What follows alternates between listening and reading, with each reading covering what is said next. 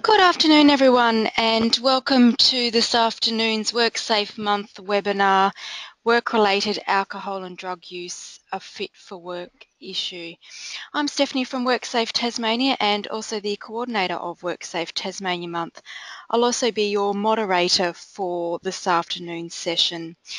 Before we do get started, there are just a few before we do get started, I'd appreciate you taking a few moments to read the following information about sessions delivered during WorkSafe Month.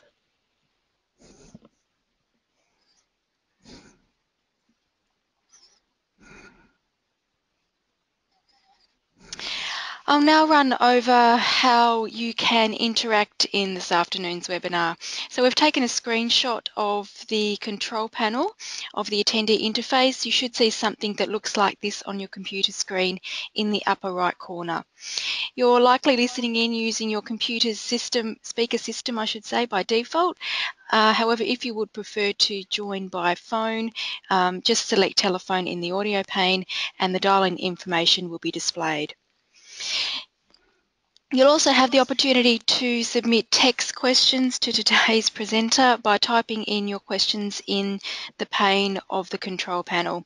You can send your questions in at any time during the presentation. We will collect them and address them during the presentation and also at the end.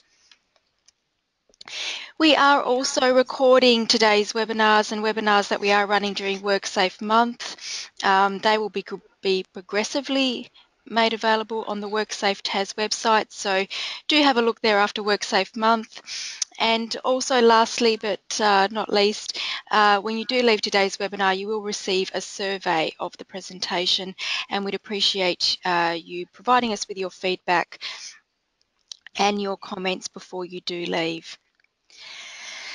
Now to today's presenter. The program of events does state that we were meant to have Oliver Fearman from IPM Safety. Unfortunately, due to unforeseen circumstances, Oliver is not with us today. Instead, we have Gary Lebsant from IPM Safety. So I welcome Gary this afternoon to present today's webinar, Work-Related Alcohol and Drug Use, a Fit for Work Issue. Welcome, Gary. Thanks, Steph, and good afternoon, everyone out there. I see we've got 21 people logged in, so that's a goodly number. And yes, my apologies for those of you who are expecting to hear from Oliver. He wasn't available today. He's actually at a training course himself. Those of us at IPM, we pride ourselves in keeping abreast of latest information in the work health and safety arena. So just a little bit about myself. I've spent 30 odd years in heavy industry, and over that time I've been in various situations associated with drugs and alcohol, not too many, thank goodness. I can remember a situation where I had to call out an electrician on the weekend sometime to fix a piece of plant, and he said, Gary, well, I certainly can come in, but I can't drive. I've been drinking a bit too much. So that was one interesting circumstance. I had another person who worked for me. After a while, I sort of found out he was on a rehab program, and I think the union official and I think the works HR officer had got together and suggested the guy talk to me and then work out what we're going to do going into the future. And the other aspects are the breath testing that I've experienced sort of going onto mine sites, especially here in Tasmania. Anyway, just a little bit about my background. So work-related alcohol and drug use. So as you can see on the screen here, these are the main topics today. What is fit for work? I'll go over that and then describe, give a definition for it. Fit for work, shared responsibility. It's quite a few people involved. And then the fit for work and the interaction with responsibilities under the law, under the Tasmanian law. And then cover the the effects of alcohol and drugs, and then the key principles of effective drug and alcohol risk management and programs that companies have these days.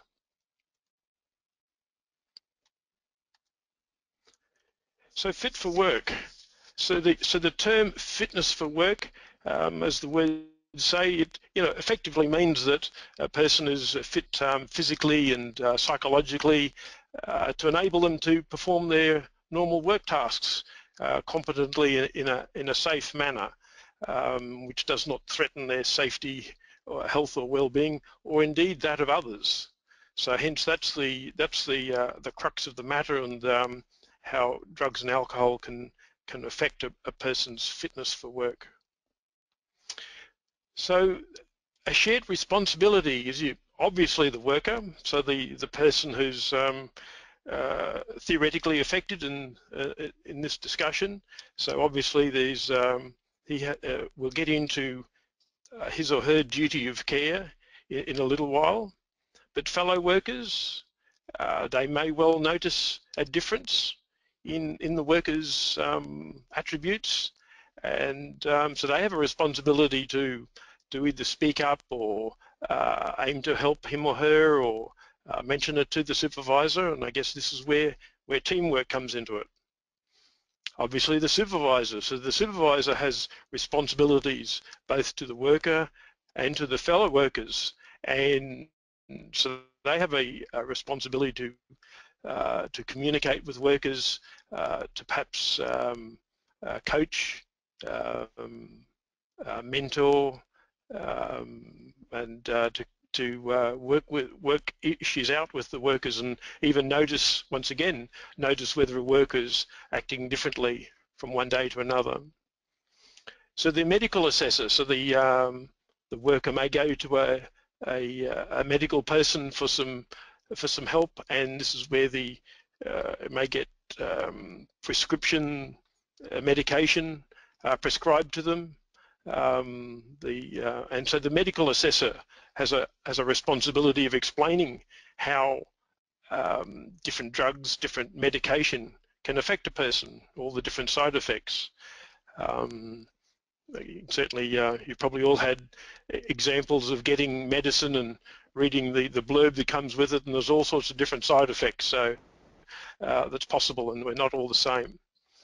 Family and friends, so they have a responsibility as well, whether they, I guess, perhaps encourage a person to drink or take drugs, or perhaps a responsibility to talk them out of it, comment on their friends either helping them or supporting them. And certainly there's been ads on regular ads over the years about certainly about alcohol and the effect of drink driving. So that's the shared responsibility in this case. So fit for work. So the legal ramifications comes in under the duty of care. So duty of care refers to duties that the legislation places upon people to ensure their own safety at work and of others. And as you probably know, employers, employees, supervisors, virtually everybody on a work site has a particular duty of care under Tasmanian legislation. So this slide gives some more details. So you've got four duties of care. You've got the PCBU, which is the legal term for the employer. So the employer has the overall duty of care for everybody on site, so to take reasonably practicable steps to reduce risks. And in this case, to take reasonable practical steps to check, to ensure, to help people be fit for work effectively. And that sort of leads into the next one. So officers' duty of care.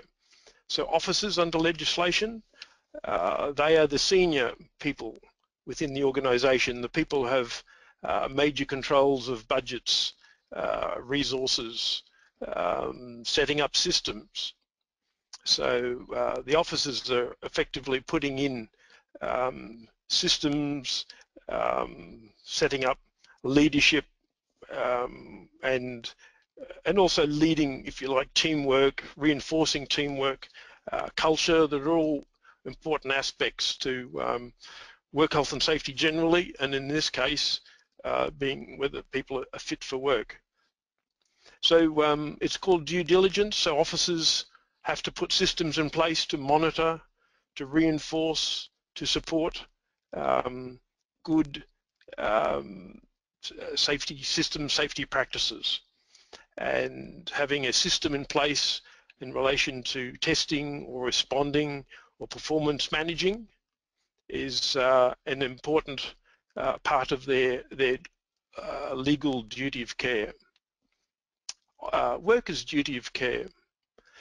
So this is termed reasonable care. So all workers on site, and the term workers, so that covers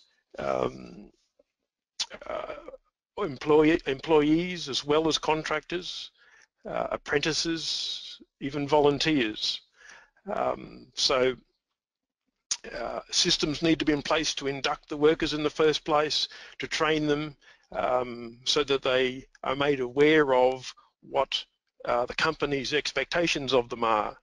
In this case, fit for work. They're expected to come to work in a fit state, and if not, actually acknowledge to their supervisors if they've got a problem. And we'll get, the next slide has a little bit more details on the workers and others, as they call it, duty of care, others being visitors and similar people. And they both have, it's called reasonable care in the legislation standard. So so duty of care, workers and others. So legally, this is the requirement. So workers and other people at a workplace, they have to take responsible reasonable care of their own health and safety. So being self-aware of their fitness for work is where this connection comes in. They also have to take reasonable care that their conduct does not adversely affect others in the workplace, and also comply as he or she is reasonably able to do so with instructions. So instructions being policies, procedures, as well as verbal instructions from supervisors and managers. And workers, as opposed to other people, may have to cooperate with reasonable notified policies or procedures, and other people in the workplace may not have such ready access to details about a company's policies or procedures, and hence that's why there's not a connection there between other persons at the workplace and the duty of care to cooperate with reasonable procedures. So just to summarize that again, so I started off with duty of care being a person's ability to be fit to do their work, and this is the legal requirements that workers have to follow, and ultimately officers, managers, and the employer must implement, follow to ensure work health and safety standards are continued to be met. So the effects of alcohol and drug use, and I'm guessing most of you probably have a pretty good understanding of these, but let me just go through a few of the details with you. So obviously a drug is any substance which is taken into the body and alters its function, as in the body's function, physically and or psychologically. So just a few definitions. So illicit drugs. So illicit drugs refers to illegal drugs, including heroin, cocaine, barbiturates, cannabis, and MDMA. So there's quite a range of illegal drugs, as you no doubt know. There's also non-medical use. So illicit drugs also covers non-medical use of pharmaceutical drugs, including painkillers, amphetamines, methadone, other opiates and steroids. And then lastly, the inappropriate use of volatile substances and other substances like ketamines and inhalants. So there's quite a wide range of what is regarded to be illicit drugs. Another definition, short-term risk drinking. So that's generally drinking at risk or high risk levels at least once in, so there's three groups. During the last 12 months is defined as occasional. In the last month is defined as infrequent. And in the last week is defined as frequent. When we get into discussing the effects of either alcohol or drugs. So workplace alcohol and illicit drug use refers to a wider definition that includes alcohol and or drugs consumed during work hours or immediately before commencing work.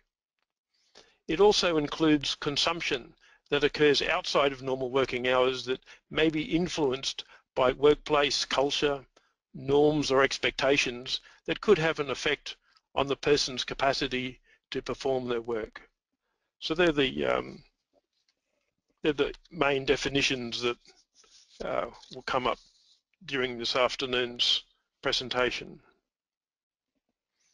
So prescription medication, so some people may well assume that the doctor gives them medications to take for some ailment, whether it be a cold or a flu or something else. But as I mentioned earlier, there can be an unexpected impact on their working ability. So I think once again this may be obvious, but let me cover it. So alcohol is a depressant drug. So it slows down activity in the central nervous system, including the brain.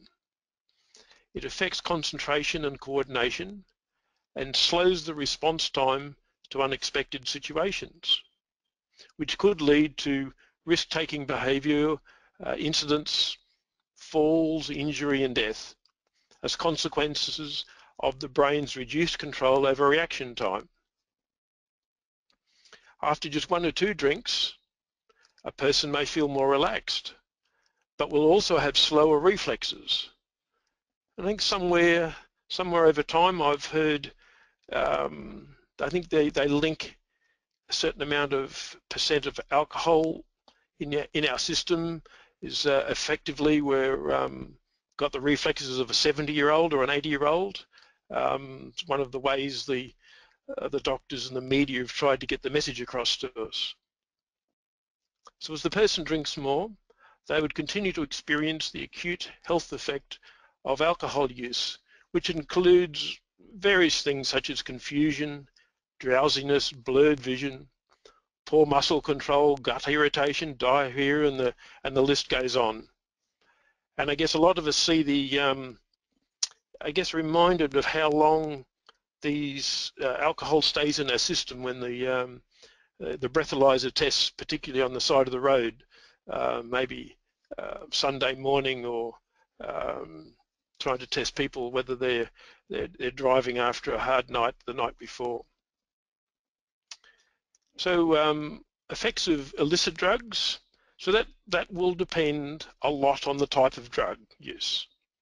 So the most common illicit drugs consumed are cannabis, ecstasy, amphetamines and cocaine. So impaired coordination, affected thinking and memory, increased heart rate and low blood pressure are some of the effects of consuming even small doses of cannabis, for example. So larger quantities can lead to distorted perception, confusion, restlessness, anxiety and panic, decreased reaction time and paranoia. So the same amount of drug won't affect us affect all of us exactly the same way. So hence it can be a little complicated. It's not necessarily an easy way of connecting an amount of drugs to the effect of a person's coordination and decision making. And that's why I guess, medical practitioners, doctors, have such a big role in either the testing program or the monitoring program, or even the rehab programs.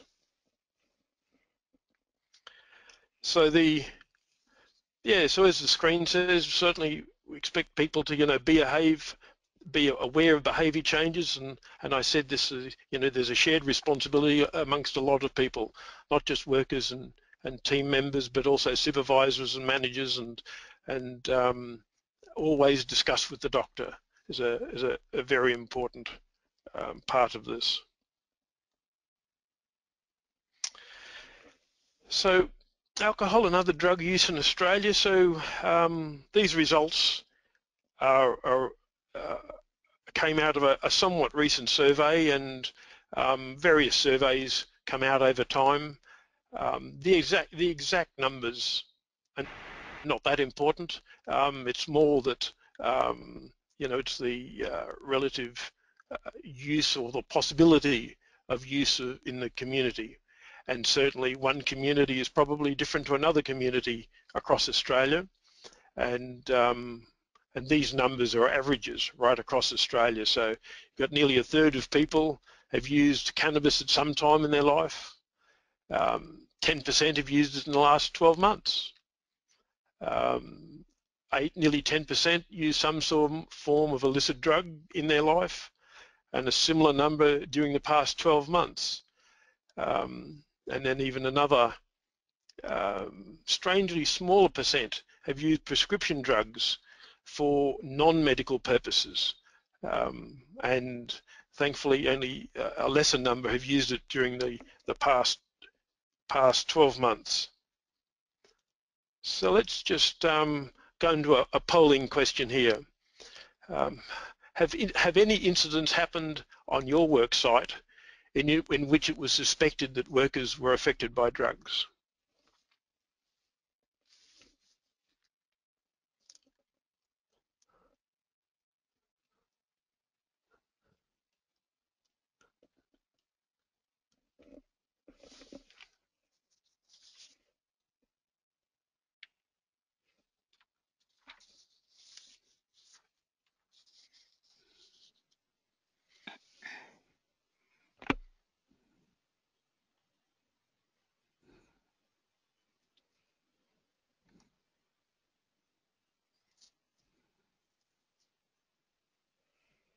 So I'll show those results now, Gary.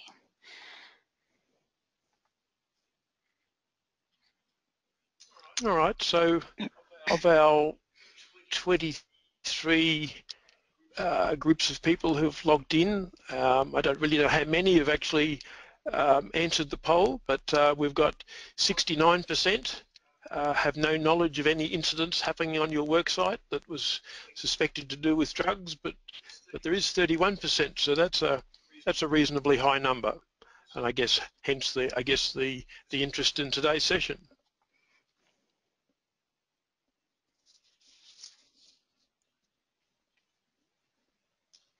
So we're just going back to the slides.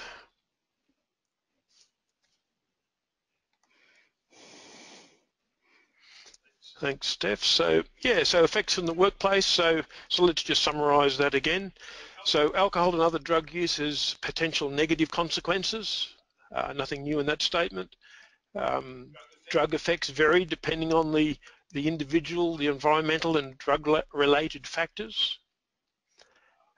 Problems are not restricted to the relatively small number of dependent users.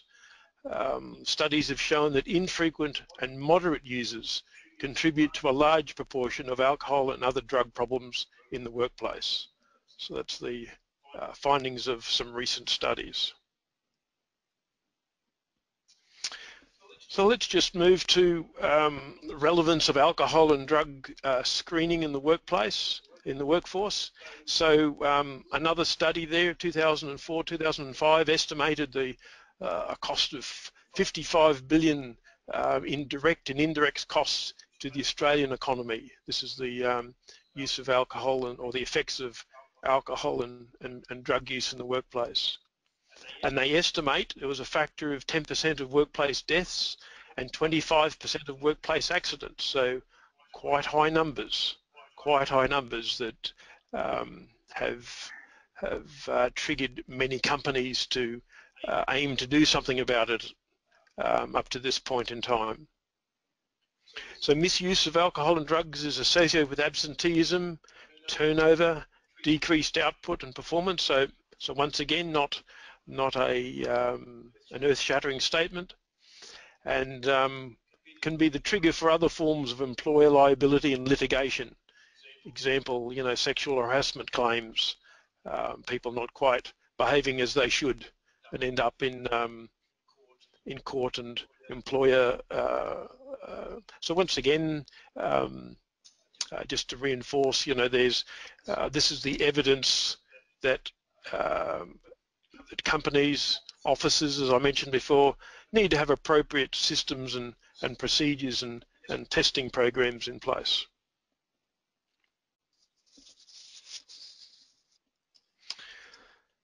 So we've started off with the fitness for work, then leading into the legal requirements for duty of care for both workers and supervisors and managers.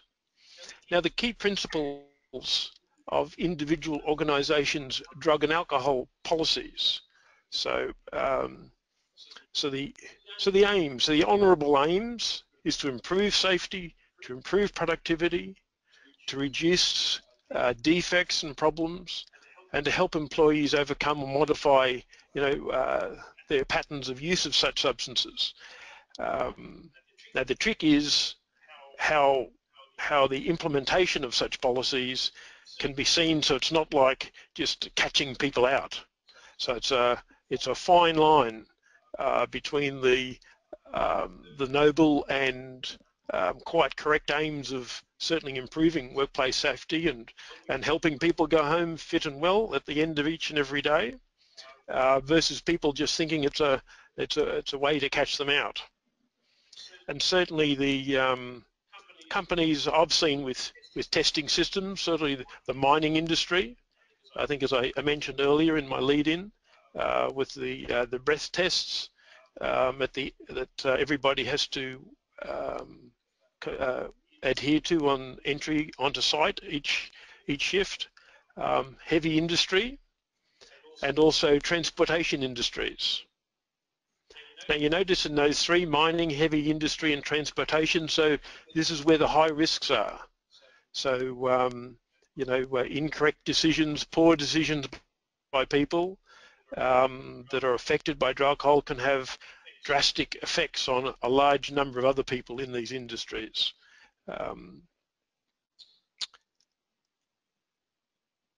So principles of good practice and testing obligations for both the companies and testers. So it's one thing to have a policy in place.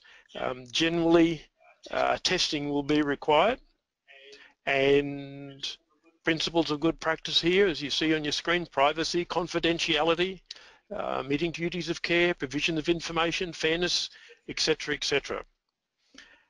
Now so just the provision of information. So part of that would be actually, just letting workers know what drugs are being tested for. I've mentioned some of these earlier, but opiates, example, Panadine Forte, which all of us can get from the local chemist. So the codeine that's in Panadine Forte, so it's transformed into morphine in the human body. So hence it's one of the drugs that's opiates is the general term that they test for. Amphetamines, so the Sudafed type flu and cold tablets fit into the description called amphetamines. antidepressants, so Xanax. So all these medications are easily and probably quite widely used across the community. THC or marijuana. THC is the specific ingredient in marijuana, but sorry, don't ask me a question about what THC stands for. I'm told that's just it's one of these long chemical names. And then the fifth one is methamphetamines.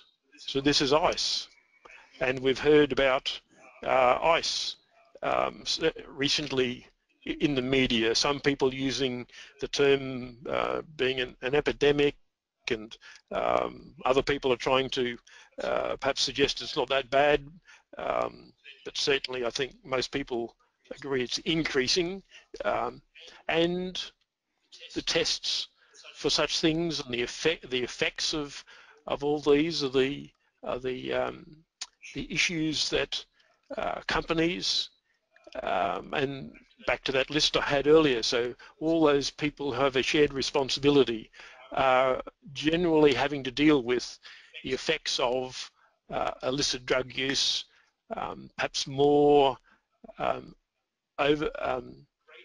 greater use of medical drugs that are prescribed through chemists, and some people decide to take more than they prescribed, and then can end up with poor performance, and hence maybe being tested while at work. Now this afternoon is certainly all about work, but we quite often hear about testing for drugs in the sporting arena, and it's a little it's quite similar. You know, there needs to be a testing program. It needs to be, as this slide says, confidentiality, provision of information so people know what's being tested for, as I said, so fairness, gender and cultural sensitivity, and certainly communication around, I guess, the policy in the first place, the style of testing. Some companies, certainly that I've had dealings with, have sometimes they have just ad hoc testing for drugs. Quite often they'll have a program or a policy that says if there's a certain incident, whether it be equipment damage or a work health and safety incident where someone's injured at work, there's an automatic test for drugs and alcohol, and there's not necessarily one type of policy and testing regime that's required by all companies, but it's almost a case-by-case basis. And I mentioned I guess the industries that I am aware of that already have such testing programs in places, the mining industries, heavy industry, and transportation. So in your industries, if you take a risk-based approach, if you're considering taking issues to a work health and safety committee, discussing, maybe management is considering bringing in these policies. So if you have it on a risk-based approach, it makes more sense. It sort of makes more scientific. You've got a basis for it as to what the particular activity is, or the potential outcome of poor decisions based on people being affected by drugs or alcohol.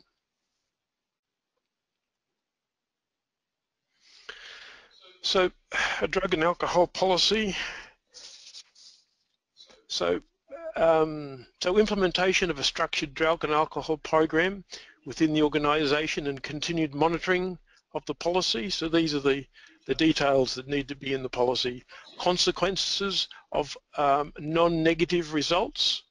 So non-negative is I guess it's a scientific term that they don't use the word positive, because sometimes the results, I guess they need to protect themselves as to whether it's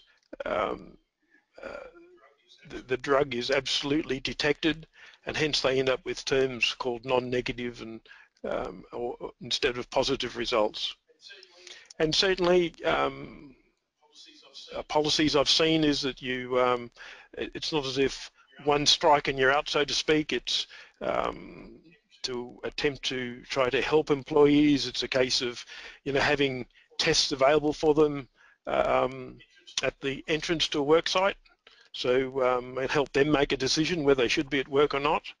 But even when they're found out for the first time, it can be a trigger to get them into a program to actually help them overcome it. So that's the you know, the policy needs to have details of the consequences and the process between I guess testing and rehabilitation and coming back to work. So education of the effects and long-term usage of drugs and abuse. So another thing that it's not just the testing, but it's education needs to be a part of a company's policy, you know, to help employees and workers generally understand what can happen, both affecting to them when if they're affected by the drugs, or even if they're tested and found to be non-negative. Ongoing reinforcement of the organisation's drug and alcohol policy. So that needs to be spelled out.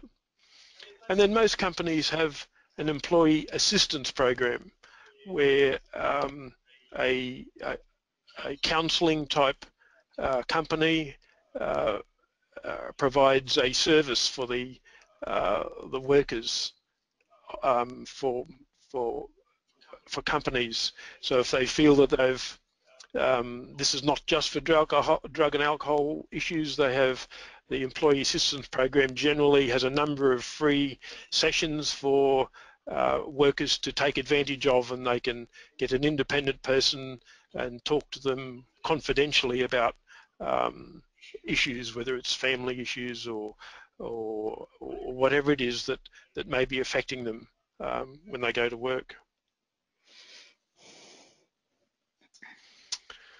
Okay, so under an organisation's drug testing policy, so usually anyone within the organisation can be tested, and certainly in some organisations I've worked in, there've been managers that have gone out of their way to put up their hand when they've been involved in some incident and sort of lead the way of going and being tested.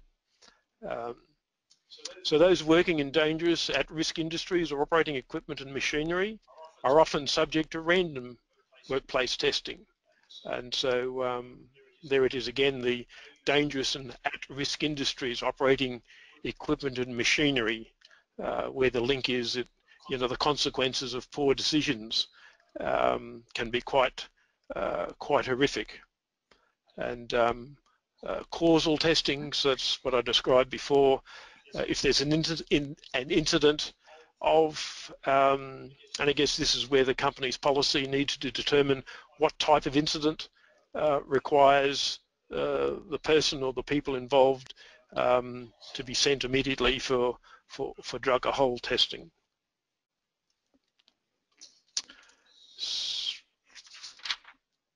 So the key messages, if I can go over those again for you. So studies have shown that people in the workforce are more likely to have consumed alcohol or illicit drugs in the past 12 months than people who are not in the workforce.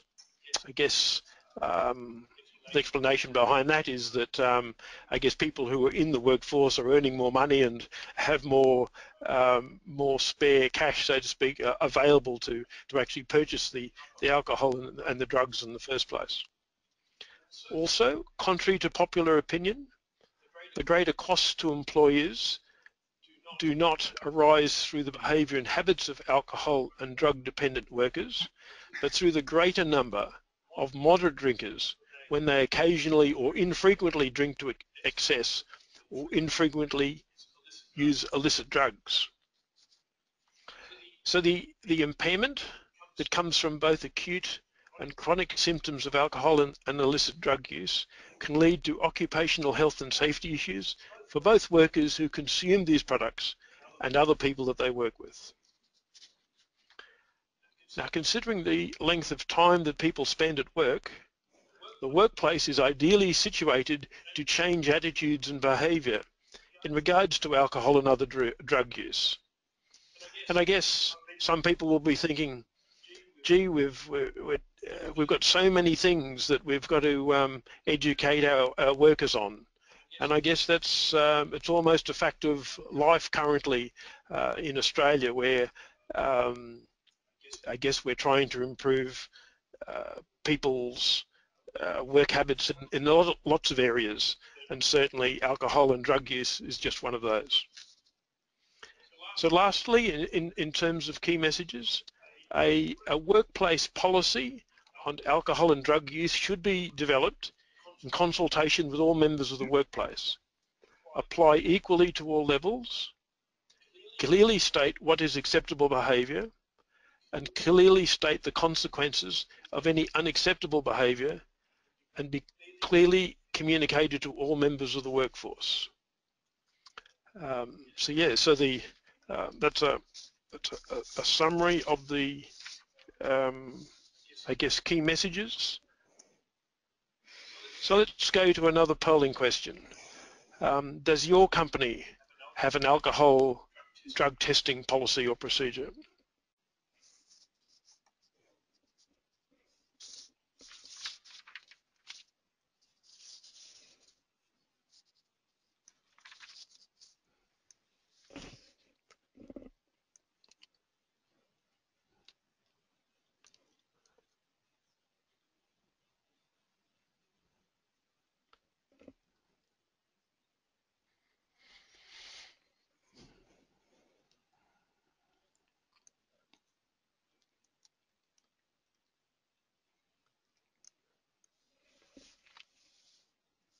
So I'll close that poll, Gary, and share the results. Alrighty, so we've got 6% of people say that your company has a alcohol and drugs testing policy, but it's not effective. About a third people say that there is a policy and it is effective, but a very big number, 61%, feel that there's you just don't have an alcohol and drugs testing policy and procedure. So certainly there's would appear to be some work to be done in those companies.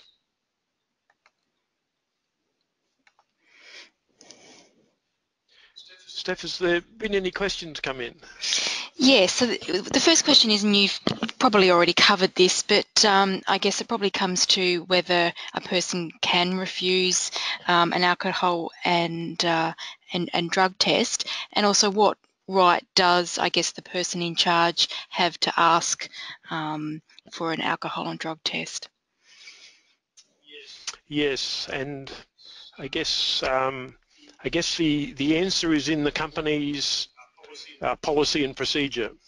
So that's where it needs to be clearly stated who has rights and responsibilities on what occasions testing can be done, what happens if a person refuses. All that needs to be spelled out in the procedure, and the procedure needs to be created in consultation with workers, with unions, and especially with medical people who understand, I guess, what a non-negative test means for a particular drug versus another one. So it can be quite complicated, but the answer has to be in the policy and the procedure that's documented and well communicated across the work site. And I guess the reason they have to do it or they're required to do it, is their duty of care under a legal framework. Because if an incident happens and it got investigated and found that drug and alcohol use was somewhat reasonably known in the workplace, but the employer had done nothing about it, then they can be held responsible in a court of law for not putting a system in place in the first place. Okay, thanks, Gary. A question has come in regarding, I guess, in regards to the industries that you did mention. Question is, why is the health industry any less at risk than any industry? You are responsible for people, not just inanimate objects. The health industry. Sorry, can you just run that by me again, please? Yes, so the question or the comment is, why is the health industry any less at risk than industry? You are responsible for people, not just inanimate objects. Okay, I'm with you now. So, in other words, the health industry doesn't appear to have, I haven't mentioned them in my list of industries, and that's because I haven't actually seen the health industry have these policies in place, but that's just me. The other part of your question I'm hearing is, why shouldn't they have one in? Well, no, I agree with you. And if the Health and Safety Committee, the safety officers, the managers in the health industry, if they have a look at their risks and have a look at potential consequences, they may well decide to have similar policies as well. So effectively, I agree. And the basis of it is, do the risk assessment. What's the possible outcome of inappropriate behaviour, incorrect decisions being made, and hence what can be done to reduce that possibility. And certainly education, testing, certainly are all ways that a responsible company in 2015 can implement to provide a reasonably practicable lowered level of risk. So good question. Thanks, Gary. This question refers to, I guess, the list of alcohol and drugs that that you referred to.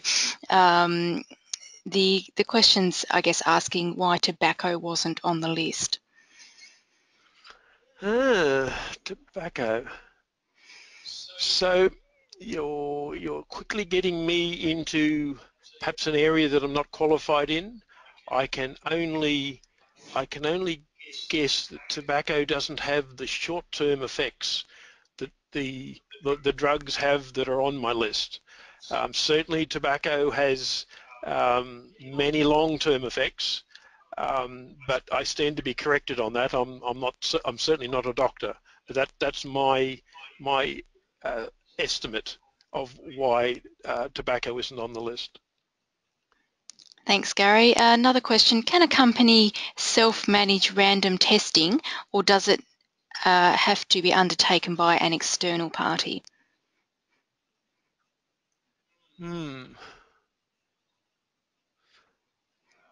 Once again, I think you're catching me out on my thorough knowledge of this topic. I think, yeah, I think my honest answer is I'm not sure. It's just wiser to have it by an independent party, so there's no corruption, so to speak, in the process. But I've not read or seen anything where it has to be external. I think it's just wiser to have it that way. All right, thanks, Gary. Question, unions are resisting the introduction of random testing in our industry, which is local government. Do you have any suggestions for addressing this level of resistance? It's an interesting concept, isn't it? Unions. I guess my strategy would be unions listen to their rank and file people, continue with the education program, continuing educating people, the possible effects, the likely effects, use examples from similar industry, perhaps if there's known incidents from drug or alcohol related or associated with incidents, use that. I'd go down the education path, and apart from directly talking with the unions, but also continue talking to their members, and use HSRs. If you've got HSRs in your system that are trained in risk assessing, incident investigations, that are the link between the workers and management, use them as part of your communication process. Thank you, Gary. And just reminding people, there is still time to submit questions before the end of this afternoon's webinar. Another question that's come through: we have a drug and alcohol policy for random testing, but we do not say what happens if a person refuses to attend the tester. Does that mean they can refuse without consequence? So it may. So first of all, I would say from experience, it's very unwise to have no consequences, but it all needs to be spelled out in the procedure. So yes, I would say it's very unwise not to have consequences. Thank you, Gary. Another question: from your experience within industry, what would you advise as tolerance level of alcohol allowed? For example, zero tolerance? I have to admit that this one's out of my area of expertise. This is back to medical people explaining what the I guess what the effect is of different levels, and the percent that's found in the blood, and I guess taken on a risk approach to develop the procedure would be my advice. All right, thank you, Gary. Another question that's come in: how do I know how my workplace will handle personal medical information? Good question.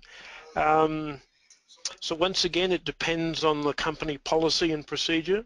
So the policy and procedure is the first step to ensuring that personal medical information is kept confidential. And generally, it's that information would go to the supervisor and the works doctor. Is my experience as to how far that information is distributed, and maybe even the supervisor would get access to a limited amount of that information, but that's an example of what needs to be in the company procedure and policy. Okay, thanks. Another question that's come in: overseas immigrants or migrants appear to treat or use drugs differently or possibly more regularly. How would you approach that situation? Yes, so this is, I guess, a more and more relevant question in today's society, when we're getting people from Syria. I'm not suggesting I only know anything about people's history of taking drugs in Syria, but certainly immigrants. So once again, it's the systems that we've got in place for work health and safety, so that there's the selection system in the process of for the process of selecting people, the recruitment process, checking whether they're actually fit for work. Then there's the induction process. So once people have passed the recruitment process, there's the induction and the training system, where I guess expectations and requirements on people are clearly explained and discussed, and then you've got the ongoing supervision, performance management by supervisors and managers. That is I guess the ongoing system that's required to or that we're relying on to, I guess, explain ultimately these systems. We need to explain to the people and link the possible effects to work health and safety incidents in the workplace and the effect on both them and their workmates. Thank you, Gary. A question: can you give us the difference or the differences between, I guess, saliva testing and urine testing? Yeah. So the as I understand it, there's a bit of debate in the workplace, so to speak, as to which tests are better or should be used. Once again, it's a little bit out of my realm of expertise, but certainly saliva is less invasive. But urine testing is likely to be have less false positives. If you take so I describe it as being more accurate, but I'm told the correct terminology is less likely to be false positives, and it's also the urine testing is cheaper. But having said that, technology is constantly improving, and there's constantly better tests being developed, designed, so that invasiveness and false positives will become less and less a problem as better tests come in. All right, and just a last couple of questions. Can a policy have two tolerance levels? For example, manufacturing 0 tolerance, and for example, admin 0.05. Would that be seen as fair? Well, I guess I've got to go back to the risk assessment, getting the medical advice as to the effects of 0.05. Was that the Yes. the level given, Steph? Yep. Yes. Yes. Yes, I'd go back to the risk assessment. What are possible outcomes of 0.05 versus 0? Hence, and then what are the outcomes in terms of effects of behaviour, decision making, etc. And then what are the effects? What are the possible effects in the environment? And I guess that's the basis of the question. And this is where some companies want to do as much as they possibly can to reduce the likelihood of incidents. Hence, they go for the 0 tolerance. Yeah, as opposed to other companies that perhaps take a little bit, go to a different standard. But that'd be the reasoning, risk assessment, and then where does the company want to be in terms of being a leader in tolerance on these levels.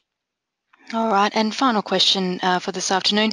What are suitable consequences for employees who have non-negative results? Suitable consequences.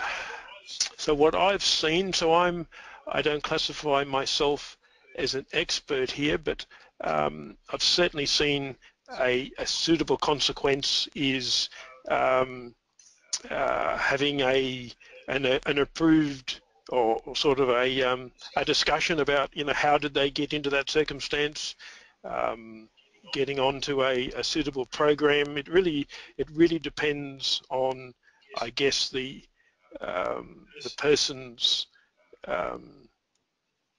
willingness to be open and honest about how they've ended up in that circumstance. But certainly not coming back to work until there's a suitable follow-up program, in general terms, is what I've seen.